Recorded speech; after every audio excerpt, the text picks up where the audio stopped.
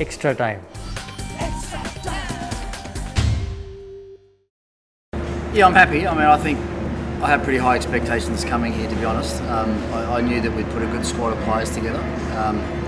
But also, the more time you spend around the IPL, you realise how evenly matched a lot of the teams are. And, you know, we got off to a great start. Things got a little bit shaky towards the back end, but the boys have managed to play 2 really good games out of their last 3, and hopefully we can play our best game in the final. But look, I guess looking back now, yeah, we're happy. It's been a good season, but you know, we still haven't won anything yet, and that's what we're all here for. We're here to win the IPL, and we'll give it our best shot over the next couple of days.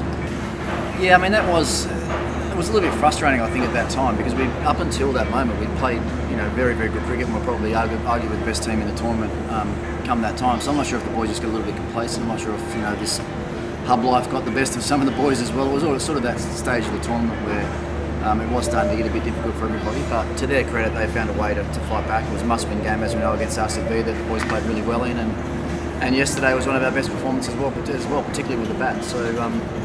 Yeah, look, as I tried to say to the guys on the way through the tournament, it didn't matter that we lost games.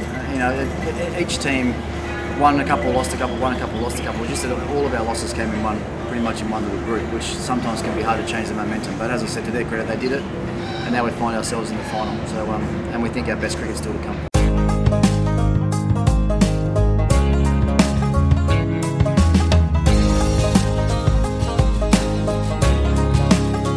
Yeah, look, Marcus has been dying for an opportunity to bat further up the order, and just the way that our team balance has sort of worked out for the first part of the tournament, Prithvi and Jinx both being there, sort of made it a little bit difficult to get Stoinis up the order.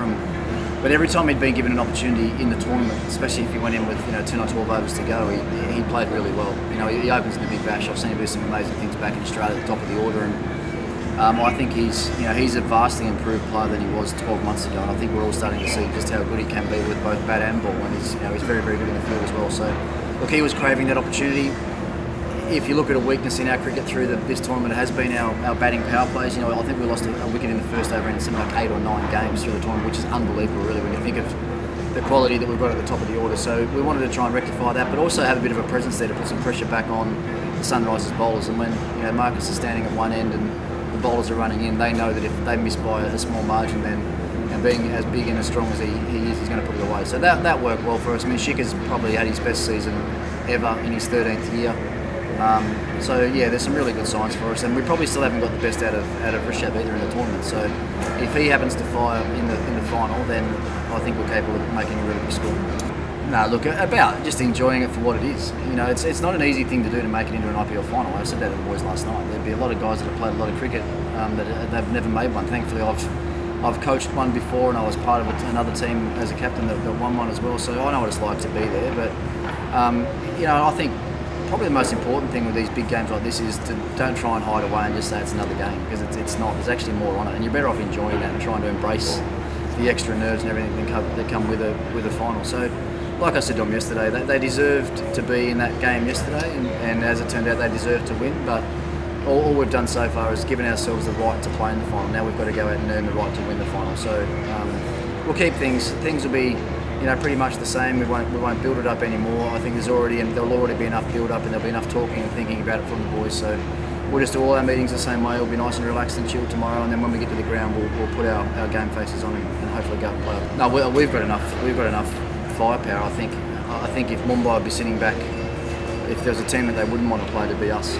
And I've actually heard some of them say that already. So, but it's about us. It's about how we turn up and how we play. It's simple as that. We've been a long way below our best in the games we've played against Mumbai so far, and I think, and once we sit down today and we try and address some of the areas that we haven't played well against them in the past. As I said, it's been our power play batting. It's probably been our death bowling against them a couple of times where they've really got away from us. So if we rectify those things and play somewhere near our best, then absolutely I've got no doubt at all that we can win. I mean, the other thing with Mumbai as well is they've played a pretty fearless brand of cricket right the way through. They've played pretty high risk sort of cricket, certainly with the way that they've batted.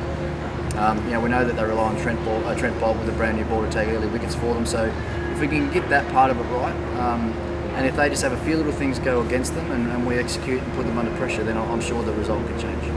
Well, my job as coach, and I say this to him almost every day, my job as coach is to make his job as easy as possible. So, we'll go through our meetings tonight, we'll get all the planning and preparation done. We'll keep things as simple as we possibly can with him. He's someone that doesn't like an overload of information as well. You're better off just drip feeding him little pieces of advice along the way, and So we'll give him the information tonight. I'll tell him to go to bed and not even think about the game until he has to tomorrow. And so far, what he's done on the field this year has been outstanding. I mean, we've probably overlooked at how young he is as a captain and the results that he's been able to achieve for this franchise over the last 2 years, because it's certainly not about the coaches, it's about the players and what the players do and what the captain does on the field. And he's been outstanding. So once again, we'll make sure that we keep things nice and simple for him, and then keep our fingers crossed and hope everything falls into place for him tomorrow. Hit the subscribe option and the bell icon to get all the exclusive sports videos on Extra Time.